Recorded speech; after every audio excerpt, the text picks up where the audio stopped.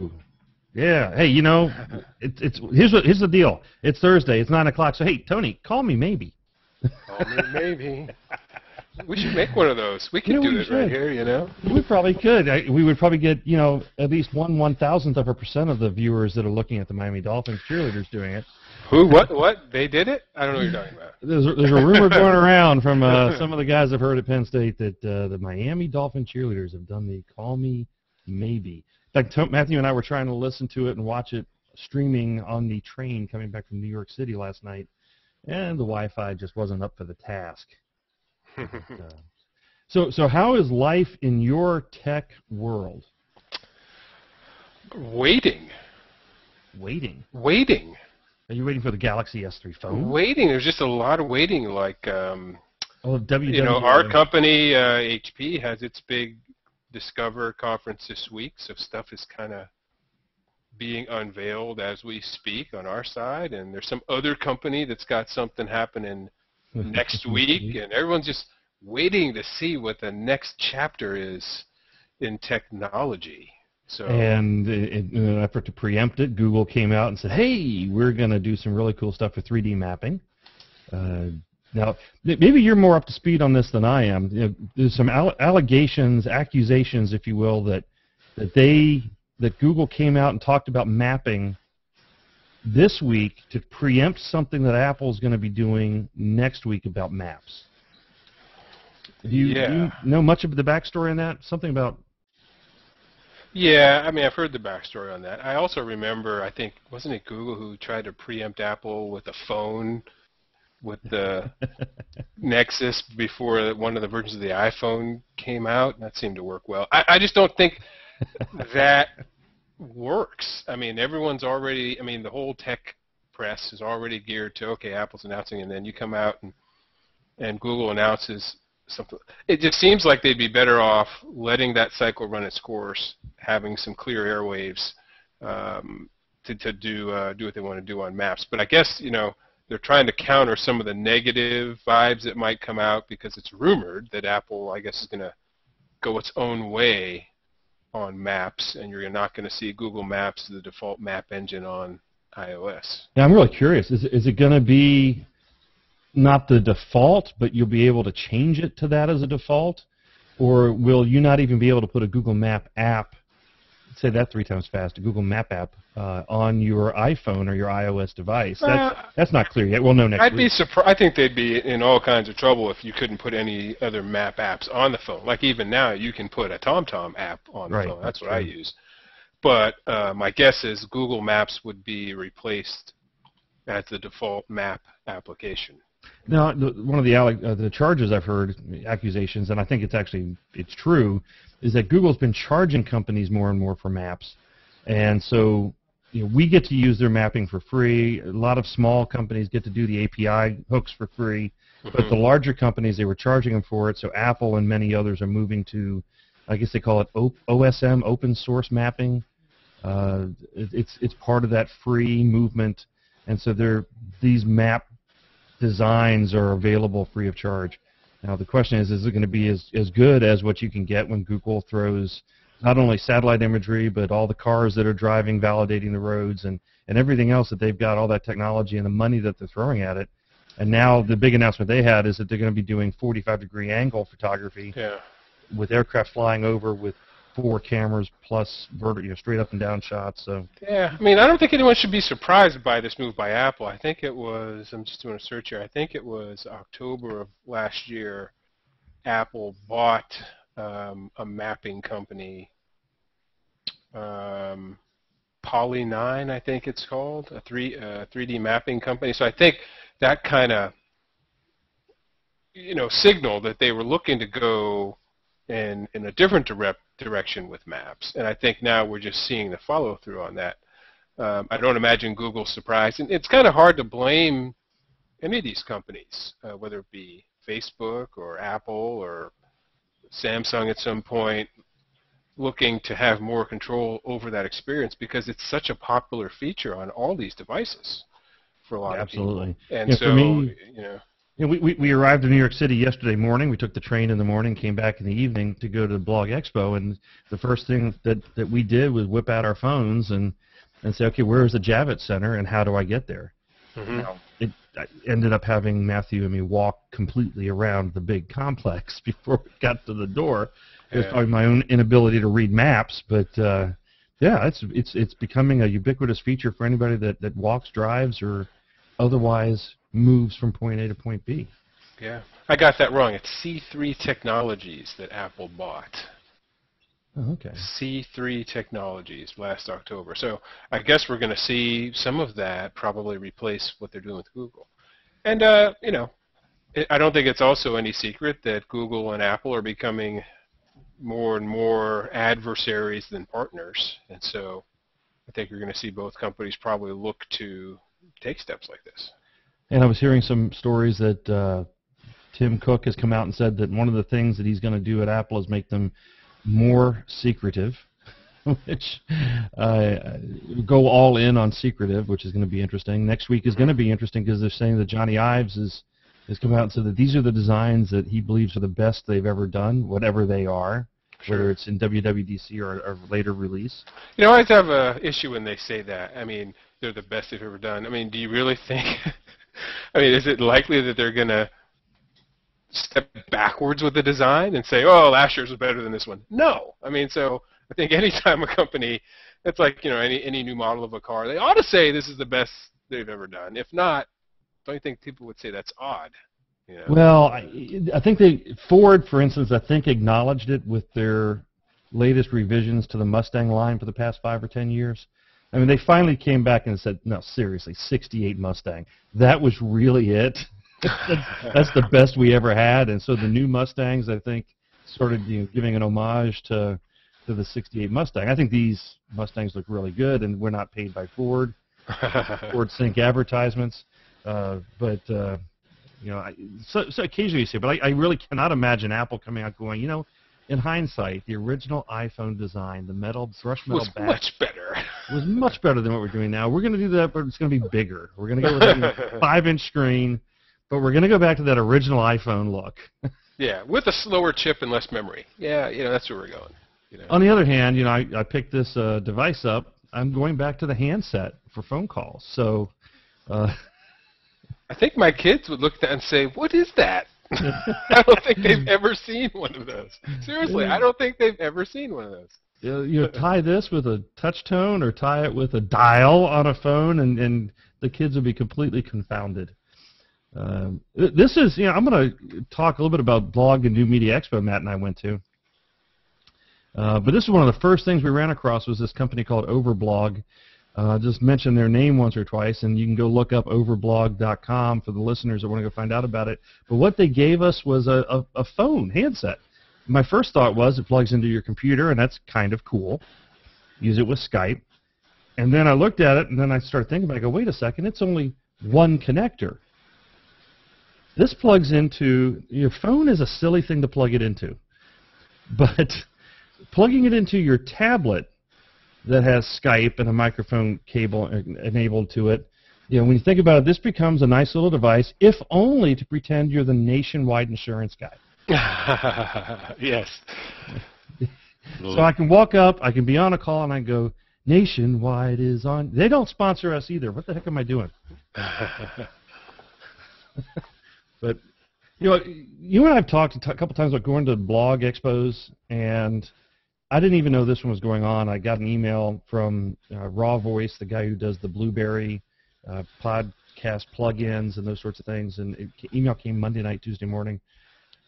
I looked at it and I said, you know what, I really got to jumpstart some of this sponsorships and figuring out how to get listeners and how to capture data coming off of not only Real Tech for Real People, but sctoday.net, my supply chain blog and podcast. And so I decided to go for the exhibits only. And then I told Matthew that I was heading out Wednesday morning on the train, and he decided he wanted to go too. And, you know, he's an adult, and I wasn't going to talk him out of it.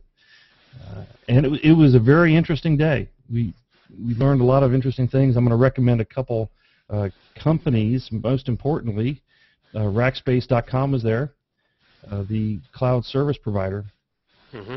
And the weirdest moment for me is Matthew's talking to the guy from Rackspace about an application idea that they have. And so he's talking to the sales guy about how they want to put data in the cloud and secure it and these sorts of things. And this man comes up and standing next to me like he's just waiting for me to introduce myself. I'm looking at him. I'm going, man, you look awful familiar. And I look at him again and look back to Matthew and look at him again. And then he pulls his name tag out he had in his pocket, and I see Scoble. Oh, there you go. Hey, Robert Scoble, how you doing? I need to have my picture taken with you. So the Scobleizer was there. The Scobleizer, yeah. He's good. But there's gonna be a few things coming out that you and I are our listeners will see rolling out here in the next few weeks. There's a couple different ways we can bring more video in to the show. We're doing Google Air now, but Spreecast, S-P-R-E-E-C-A-S-T, allows you to host multiple people into the call, bring them, put them on the camera, put them in a chat room, have private conversations on the side, have somebody say, hey, I want to get on and talk to you for a minute. You can have a private conversation, say, what do you want to talk about? They tell you, they pop them into the conversation on camera, just like we're doing here now, a little bit more advanced than Google+, and the Google Air that we're on right now, but kind of a really interesting way to do conferencing. It records it, saves it, allows you to post it on your website, as well as streaming live, which I think we're streaming live right now on Google+. I know it says we have 2 viewers right now.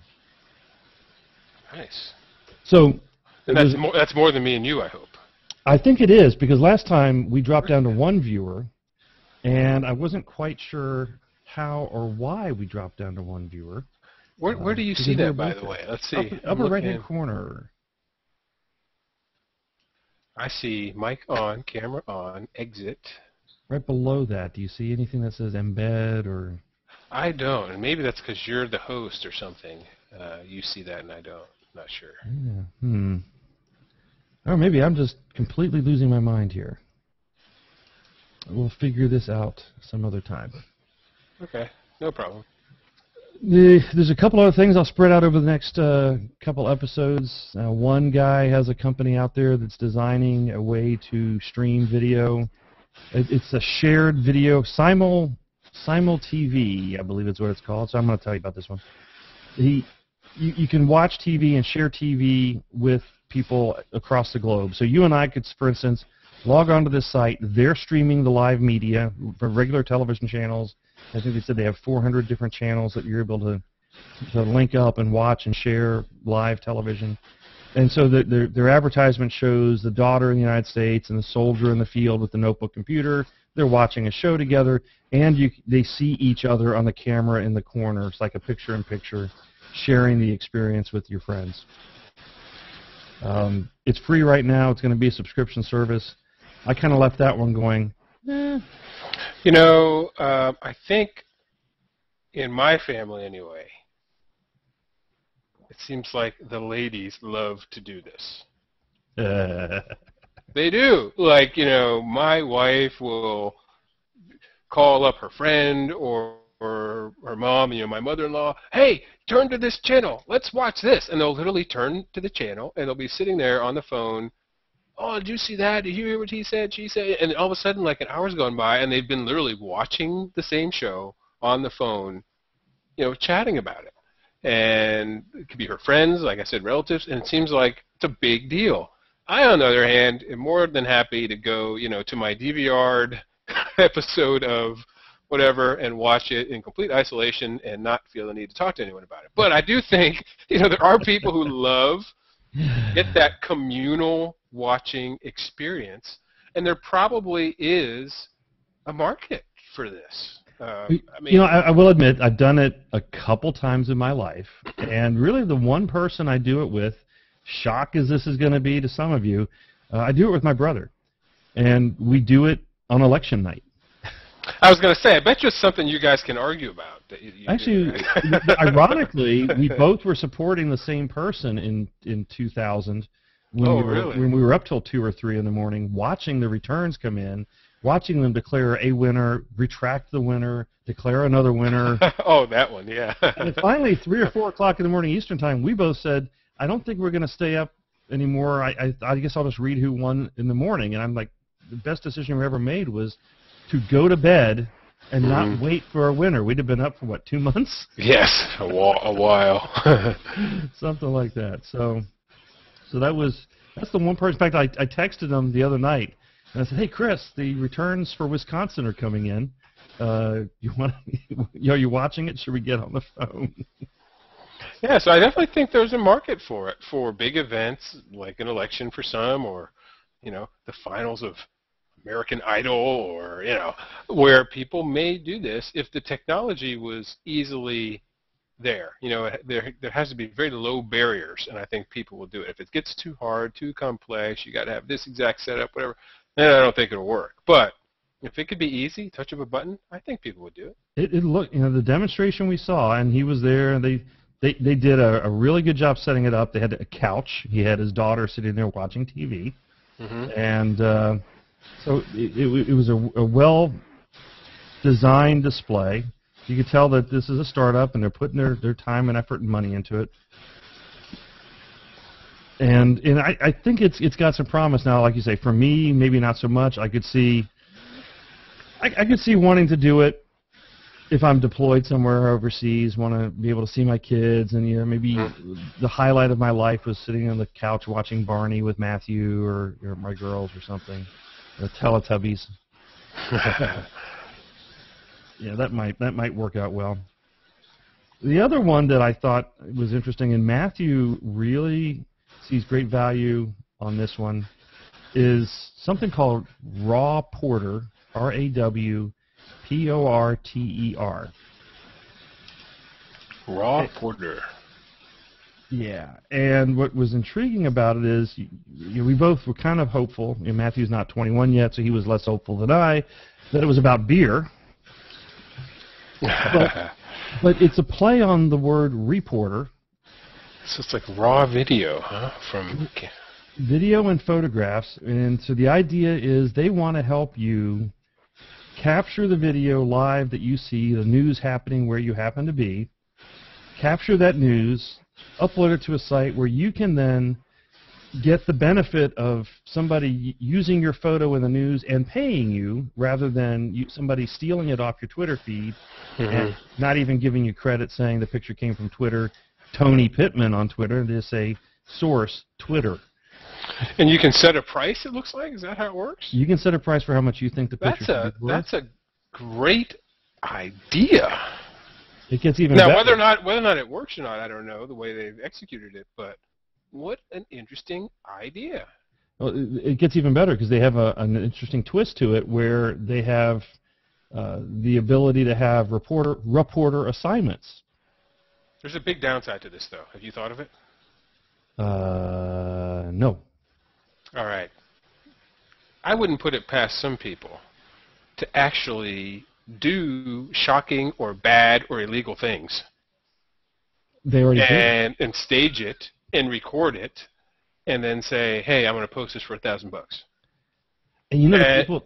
And because right now people do that. CNN has their iReporters and stuff where you send them the video, they'll, "Great, thank you," but I don't think they pay for those. But now if you put a price on them and you have a market for it like this, the downside would be, I could see teenagers or someone doing, "Hey, let's make a quick book. Let's push Johnny off the roof and let's record it, and then have Mark over there post it and act like he had nothing to do with it, but he'll share the money with us." I mean, that's a potential downside. But the idea is still a good one. I don't want to throw cold water over it. Well, and the other thing they have is they have the ability to have reporter assignments.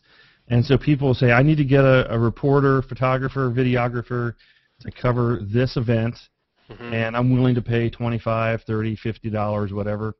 And so you can do this on your iPhone today. You can get the Raw Porter app for iPhone or Android. The one on the iPhone or iOS app is much nicer right now. They admitted that. Because it turns out, hey, writing two apps is two different apps. You log on, you say, "Here's where I am," and it'll come up and tell you around you there's 5, 6, 7 opportunities now for raw porting. If you want to go over there, and the next iteration is going to give you directions from where you are to where the event is and what time it is for them to want you to go and report on this sort of thing. This is This is a huge idea, in my opinion. Huge. The guy we talked to, it's new for him. They're really excited about it. He wanted to come up with a way to get.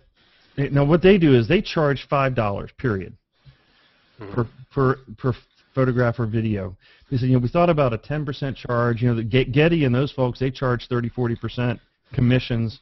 So you charge $1, they're going to get 40 cents. You charge $100, they're going to get $40. And he said, a lot of people view that, even though it's the same percentage, they view that as taking money from them. He said, so we're just going to make it $5, and the purchaser of the image pays the commission. So you put up a photo, Tony, for $25. I like the photo for $25. I pay you $25, and I pay another $5 that goes to Raw Porter for the purposes of the transaction. Yeah. I tell you what, future generations are going to have to see a complete rewrite of the Superman character, because there's no way poor Clark Kent and Jimmy Olsen are going to have a place in society the way things are going. The photographer and the reporter running around, hey, go cover the story. Not going to be happening. So I hear you. that whole concept is going to have to be completely redone, because wow, look at how that whole space is changing. Well, not only that, but imagine the poor guy, Clark Kent, the reporter, when he decides to go from mild-mannered to Superman, he will not be able to go anywhere and change out of his mild-mannered demeanor and into his superhero costume without somebody photographing him or videographing him. Let alone finding a phone booth. I hadn't even thought of it. You could get one of these and then just hide out in the corner somewhere. Grab one of these little phones. Off you go. A phone booth. Hadn't even thought of that. Where would a modern-day Superman find a place to change? Well, in the latest movie, they just had some thing where he just started running like really fast, and his suit just disintegrated. They didn't even try. To put him in a phone booth anymore.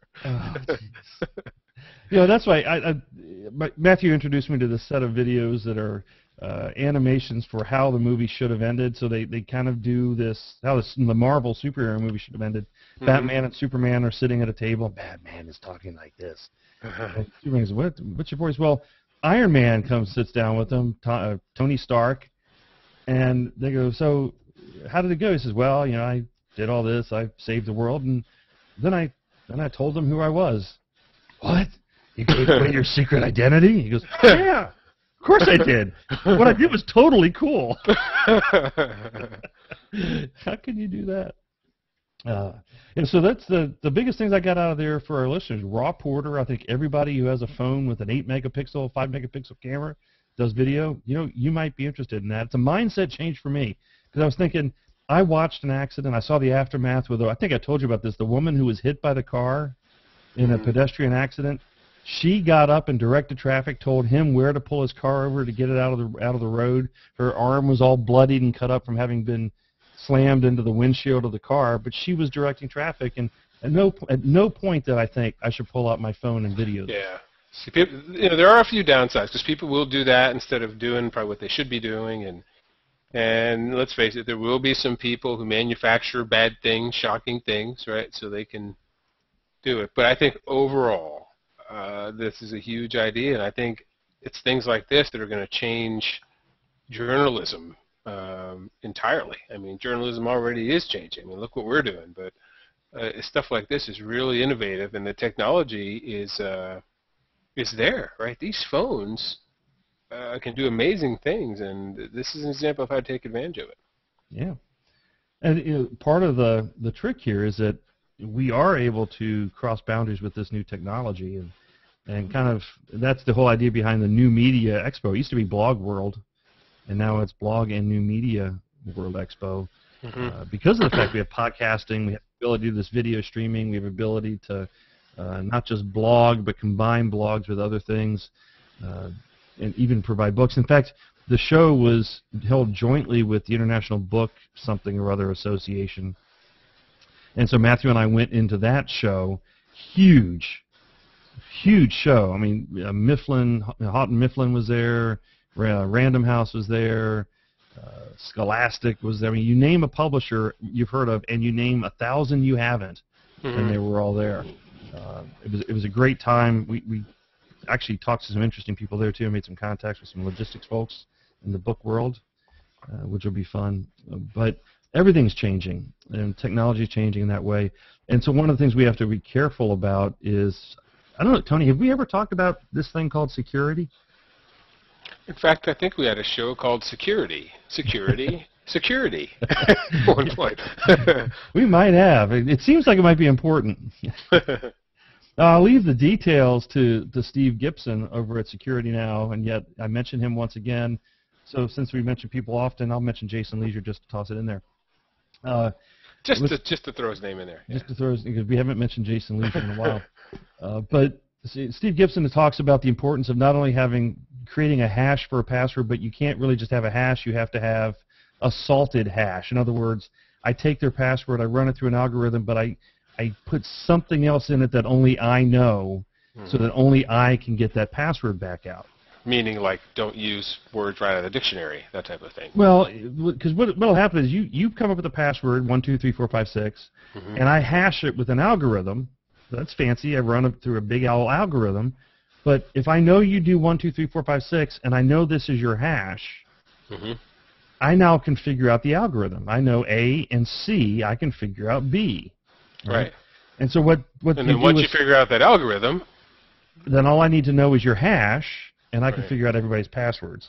Right. And so by salting it, by throwing another thing into that algorithm, whether it's I tie it with another piece of information you've given me in your profile, or who knows what I'm going to use, by using that hash, all I do is validate the hash when you type in your password. I run it through that same algorithm. I don't actually store your password anywhere. And so all that, and Gibson does a much better job, much longer job explaining that. All that to say, LinkedIn didn't salt their hashes on the passwords. Yeah, so LinkedIn screwed up, right? And then the data gets exposed, and then now I see where you were going, but on top of that, if people used simple words out of the dictionary, they're in trouble. And this actually came up, and I sent, when I saw it, I sent an email to, the whole distribution list for our organization at work saying, if you use LinkedIn, change your password like yesterday. Like, go change it, because that's dangerous stuff, and you can never, it just goes to show you, LinkedIn, growing company, popular, publicly traded, all the good stuff. Anyone can have an incident like what apparently happened here, and you could be exposed. So I changed my password right away and told others to do the same, and it's the best you can do if that happens. But this is the world we live in. We talked about the world we live in and what's changing. This is part of it too. Yeah, and the worst part is we're having to trust LinkedIn to have done the right thing. What happened is somebody in Russia stole the list of all the hashes, 6.3 million hashes, and the usernames that went with the hashes. Well, they might as well have your password, right? They now have everything they need. Did you go to the leakedin.org site to test your password? No, I didn't know about that. Well, I went to LeakedIn, LeakedIn.org site, typed in my password, and it comes up and says, here's your hash. Yes, your hash is in the list, because they somehow got the list. Oh, so you could tell if yours is in the group that got stolen? Right. So I did mine. It was in the list. Matthew did his. LeakedIn.com? No, .org. .org, okay. So I thought, well, maybe they're just always going to tell you this to try to scare you to change your password. Yeah, so I took my password, and one of my numbers. Oh, mine said, looks like yours was not leaked. Hooray. Is that your new one or your old one? My old one. Oh, so you were good. Yeah, I changed one number in my password, and it said, no, you weren't hacked. And I'm like, yeah, well, that wasn't my password. So I picked a new one using password safe, randomly selected one. But I just wanted to let people know, these are the two things. One, if you're on LinkedIn, change your password like you told everybody in your distribution list. I think this is odd, though. So I put in my old password, and it said it was not leaked. Hooray. Exactly what it said. Right. That was my old one. So then I put in the new one, the one I changed it to after the incident, and it says, your password was leaked and cracked. Sorry, friend. How in the world That doesn't make any sense at all. That's a great point. Great point. Because here's the other thing that can happen is because they are using it to create a hash. They're creating the hash off that password, but they're not tying it to your username. You notice they didn't ask you your username, so they're not capturing that at all. What they've done is they're looking at your hash that they create, and they're comparing it to the list of all the hashes they have out there. So what you may have stumbled across is the password you're using is randomly identical to a password that one of the 6.8 million other people had used. Could be. Right?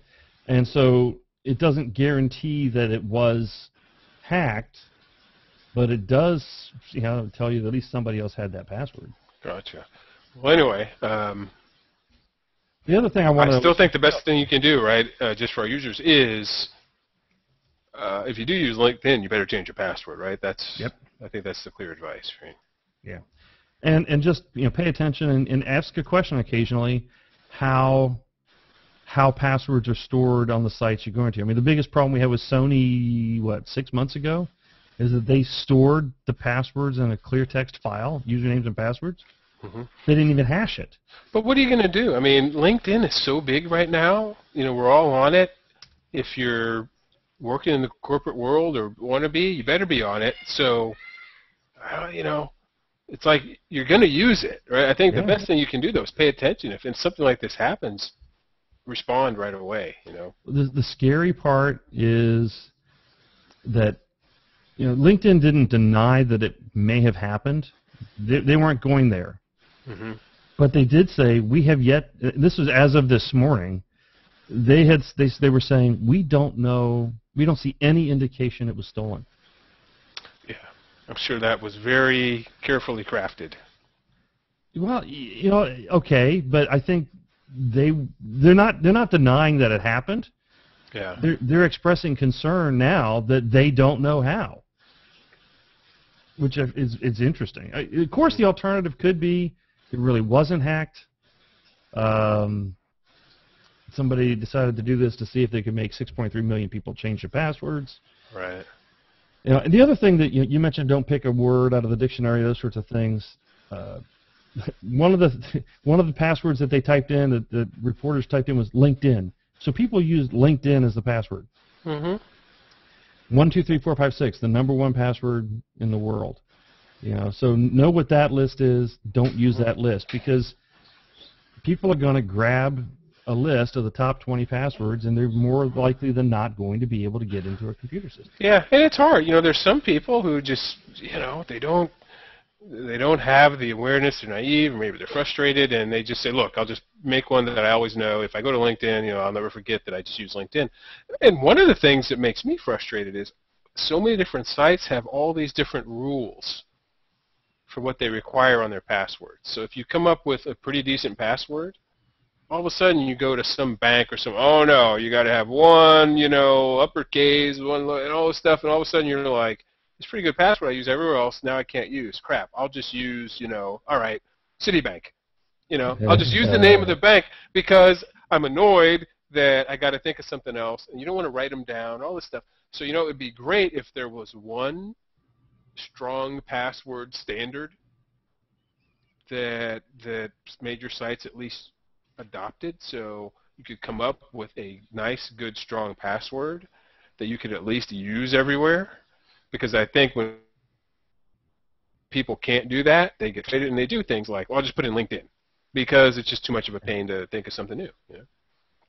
Absolutely. And one of the interesting things there too is, well, and you mentioned that people come up with a very good password and they use it on everything. Well, we recommend you don't use the same password on everything, right? Because if something happens like on LinkedIn and they get your username and password, odds are pretty good, if you're like me, you're SCM professor everywhere, right? So you're Tony Pittman, T Pittman everywhere. I can figure out if I got your one password, I may be able to figure out how to log into 5, 6, or 10 other sites that you're on.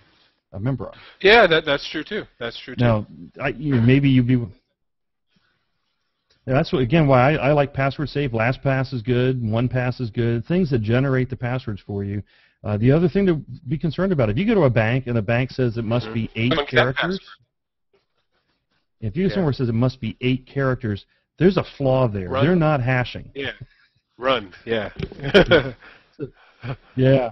So yeah, because they are most likely doing some very unsecure and insecure things with the password if that's what they're doing. So actually, we didn't have any other tips in the show tonight, so that's our tip there too. Well, we're at 35 minutes, 36 minutes. You want to roll into our tips? Let's roll. Our Picks. Yeah. Our picks. Yeah, I'm going to do mine. It's more for the blogger types. I found out WordPress has a thing. Tony, you might be interested in this for Get the Next, which is the host of Real Tech for Real People. It's called JetPack. It's a plugin. It's free plugin. And what is so cool about it gives you about 10 or 12 different features that don't come with WordPress as we install it when we host it. So if you have an account at WordPress.com, you get these things. You get to do site statistics. You get to do backup. You get to do some redirecting, all sorts of other cool aspects of it.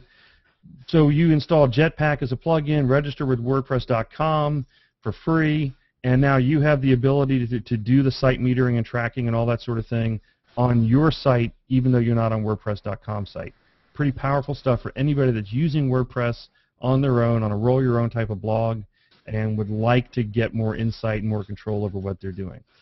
Simple little thing, free to install. You go to plugins, you say search for Jetpack, all one word, Jetpack, and you're good to go.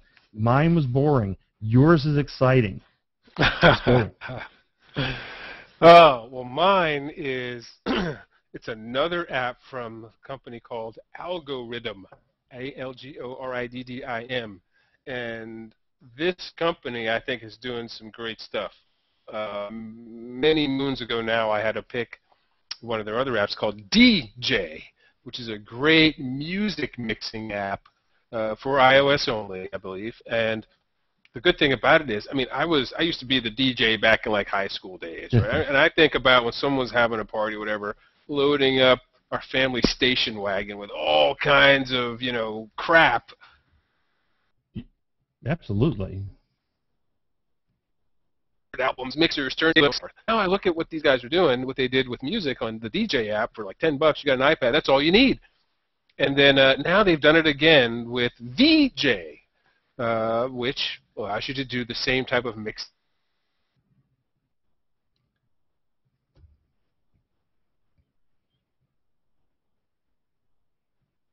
Tony froze.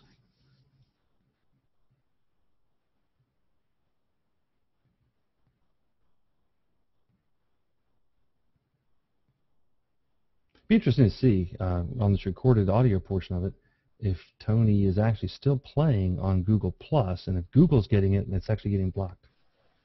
Can you hear me now? Yeah, I can hear you now. You Okay. You dropped out. You froze there. So anyway, I was saying VJAY is a great app for mixing videos, any kind of videos, music videos, movies, TV shows, whatever you got in your library, and it is cool. $9.99. If you're into that type of thing, I highly recommend checking out the VJAY app. And it's iOS only, which is this is one of the few times when I look at something and go, why can't they just move into the Android? You had some great pre-show music going there. I was certainly dancing in my chair. I'm from the 80s. I probably should have been dancing on the ceiling. There Oh, you go. well, Tony, I'll tell you what, it's been a great show, and I think it's time for us to put the last nail in the coffin on this one and say that tech Was real. now, having done all that, are you using Blueberry PodPress or PowerPress on your site? Would you be willing to put it on to control or manage the podcasting part? Yeah, I don't know much about it, but is there a downside to putting it on at all? No, let me end this broadcast. We'll flip over to Skype and we'll talk about it there. Okay.